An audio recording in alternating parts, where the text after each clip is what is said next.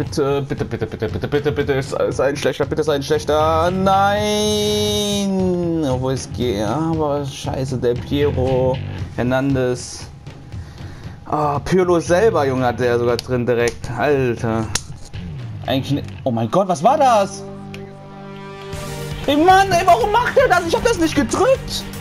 Ach Mann, Alter, das war so unfair gerade. Ich hab das nicht gedrückt. Komm Ronaldo, zeig, was du drauf hast. Let's go.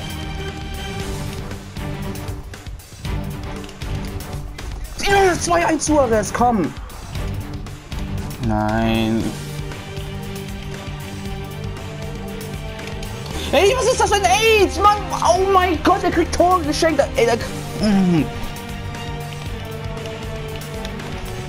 Och Mann, Alter, ey.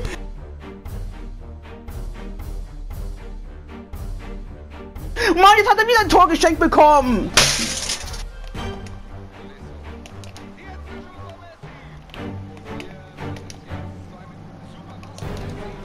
Ja, 4-4, was ein Game, Alter. Was ist das für ein Game? Erste Halbzeit schon 8 Tore, ey.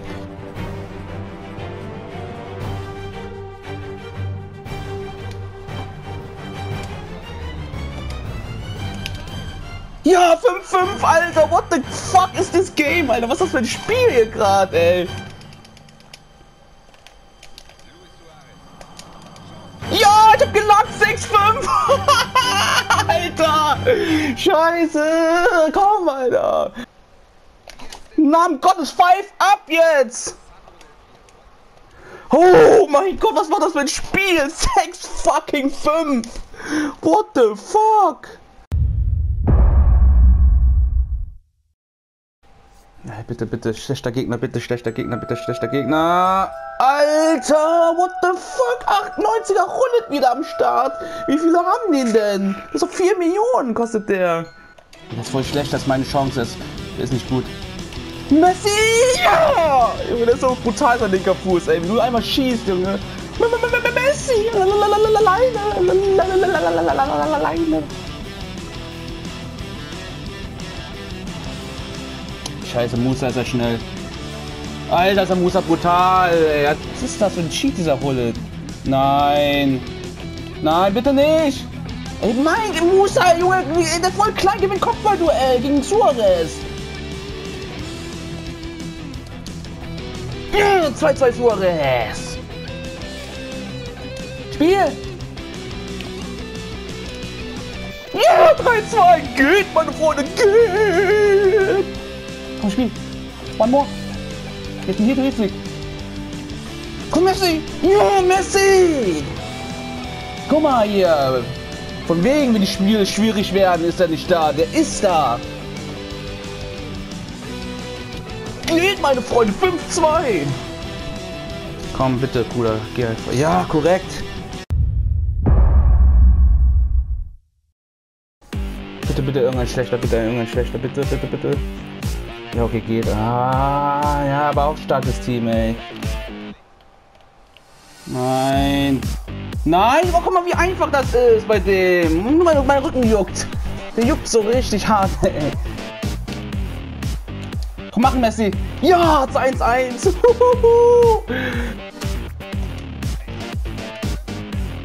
Messi! Zweites Ding, Messi! Juhu! Pirlo! Alter! Oh mein Gott! Was macht der Pirlo da? Nein! Oh mein Gott, sein Ressource! Spiel! Messi, bitte! Oh, bitte mach ihn. Ja, 3-2, was ist das für ein Lacktor? Oh mein Gott, wie kann man so viel Glück haben? Ey, nein, bitte pfeift doch ab, das sind... Ja! Jetzt brauche ich noch einen Sieg von 2 Spielen. Einen Sieg, komm, Alter.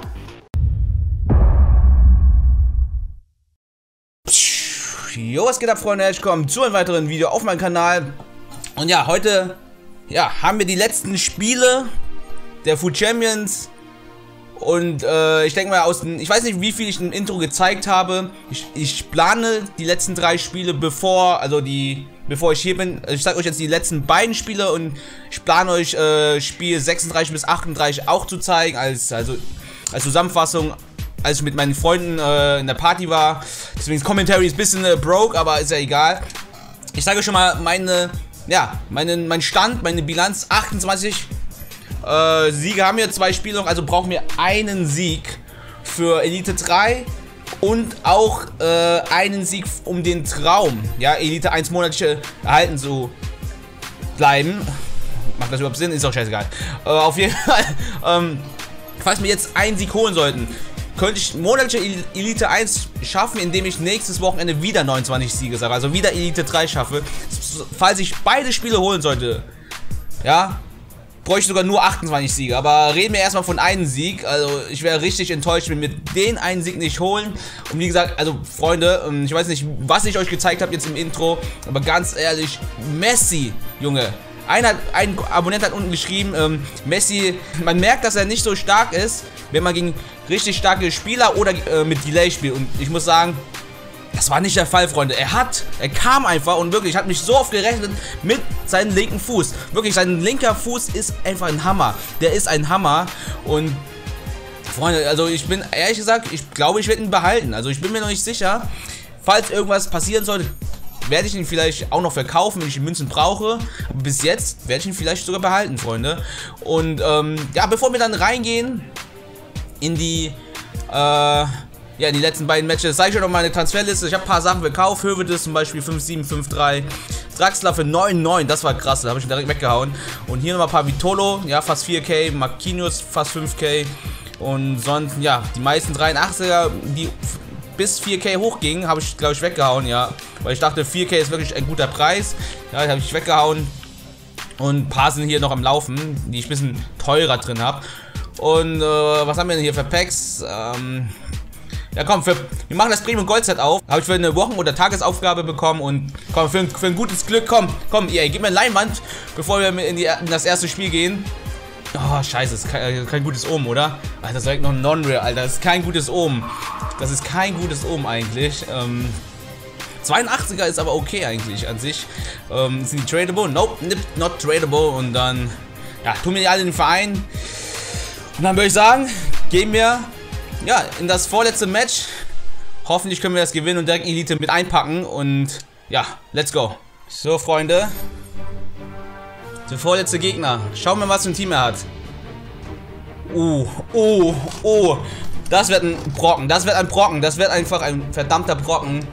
Fast so ähnlich wie meins. Also ich würde sagen, eigentlich fast gleich. Er hat Neymar, Messi, Suarez. Also ich habe Ronaldo, aber dafür hat er auch Vidal. Also, oh, das wird jetzt ein Brocken, Freunde. Nein, schade. Nein, De Bruyne. In letzter Zeit lässt mich De Bruyne und Pirlo ein bisschen im Stich mit ihren Shots, ey. Die hatten mal bessere Tage gehabt mit ihren Shots. Nein. Toulouse. Nein, das war dumm. Das war dumm. Das war dumm. Hey, immer wenn ich aufnehme, Freunde, ich schwöre, ich weiß nicht, warum ich so schlecht spiele, wenn ich aufnehme. Ich verstehe es einfach nicht. Wenn ich nicht aufnehme, spiele ich ganz anders. Ich weiß auch nicht warum, ey. Weil ich kommentiere vielleicht. Ich höre auf zu kommentieren. Nein. Nein, ey, komm mal, was ist das, ey? Ich will nicht das im letzten Spiel machen, ey. Ja, der ist einfach wirklich richtig chancensicher, Alter, vom Tor. Oh, komm on, warum gehst du vom Ball weg?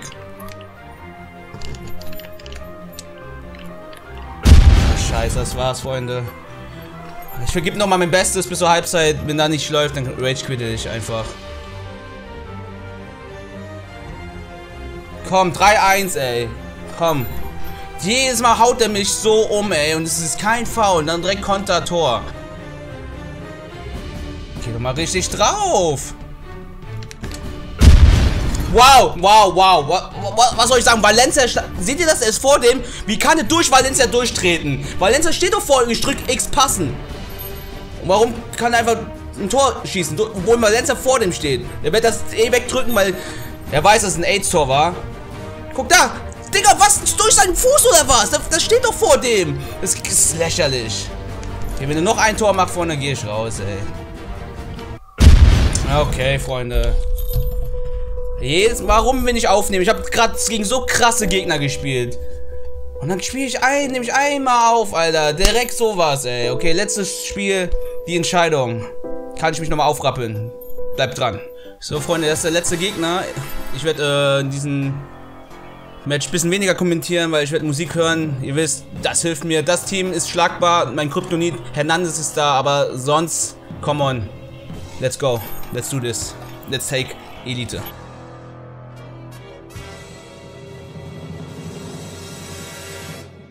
Ja, De Bruyne!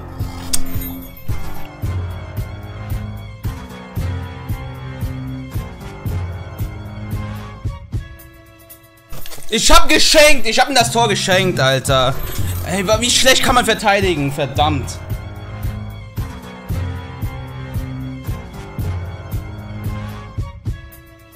Nein!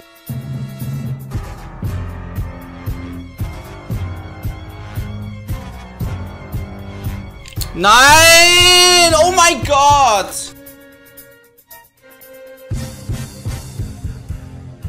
Nein, das war's! Alter, ich hasse... Ich habe 2 Versuche und ich hasse nicht. Ich habe 2 Spiele. Ich habe davor so gerackert und dann kann ich nicht mal einen Sieg holen, Alter. Das gibt's doch gar nicht.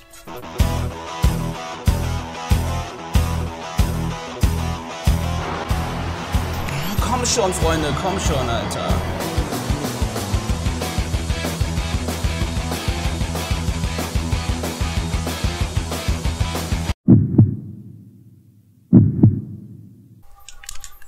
Nein! Ich hab einen Low-Driven gemacht, ey! Ich wurde um Tor beraubt! Ich wurde geraubt! Ich hab einen Low-Driven gemacht! Warum macht er sowas? Ich schwöre auf mein Leben, ich hab einen Low-Driven gemacht! Ich wurde beraubt!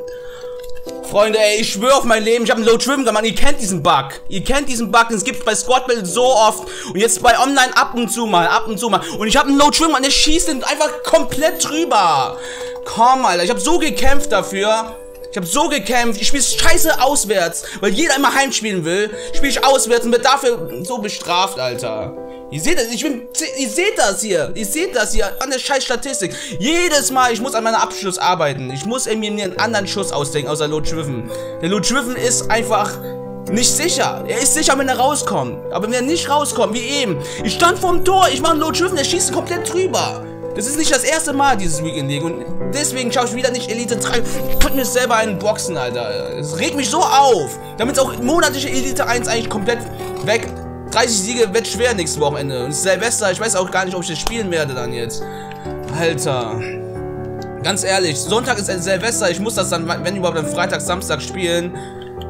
Und ich weiß nicht, ob ich Bock hab jetzt, Alter. Ganz ehrlich, das ist scheiße, Mann. Ich mache einen fucking Low-Driven, Alter. Wie jedes Mal mache ich einen Low-Driven. Das ist der Controller wahrscheinlich, keine Ahnung. Das regt mich so auf, Freunde, ey. Ich hab so vorher so gekämpft noch. Ich stand noch 8 Spiele übrig. Ja. Hab davon 4 gewonnen, 1 verloren. Ne, Quatsch, ich hab sogar mehr. Ich hab 5 gewonnen, 1 verloren. Ich hab so gerackert. Und jetzt habe ich noch 2 Spiele gehabt, muss nur 1 gewinnen und verliere beide. Verliere beide, Alter. Und ich wurde am Ende echt beraubt, Freunde. Immer bin ich der bessere Spieler. Immer doppelt so viele Chancen und ich mache die Dinger nicht rein. Und ich sag nicht, einerseits ist ein bisschen eine Spielschuld, ja, aber andererseits ist auch, bin ich das. Ich muss dran arbeiten und ja, das war's wieder von dieser, ja, von Video. Alter, ich bin so krass enttäuscht. Ich bin so krass enttäuscht. 2 Spiele, Freunde, 2 Spiele, 1 nur gewinnen. Der letzte Gegner war auf jeden Fall nicht gut. Der letzte Gegner, den hätte ich besiegen müssen. Ach, was soll man machen, Freunde? Was soll man machen? That's life, man. That's FIFA. That's fucking FIFA for you, man. Wie gesagt, keine Schuld an das Team. Ich war knapp davor. Natürlich kann ich auch selber mängeln. Unnötige Tore weggegeben, unnötige dies, das und ja. Ich hoffe, es hat euch trotzdem gefallen, das Video. Wieder, das heißt, ich hatte schon mal so eine Folge gehabt, wo ich 28 Siege hatte, 2 Spiele und beide verloren habe. Und ich weiß nicht, was es ist. Vielleicht mach ich nächstes Mal, wenn ich so stehe, dass ich nachkommentiere. Vielleicht liegt es daran, wenn ich immer aufnehme, spiele ich einfach wirklich manchmal schlechter. Ist einfach so. Und vielleicht mache ich es nächstes Mal so, dass ich es nachkommentiere. Ich weiß es noch nicht. Schauen wir mal, Freunde. Ansonsten, ja, falls es gefallen hat, lasst gerne einen Daumen nach oben da. Leider wieder nur Gold 1. Tschüss.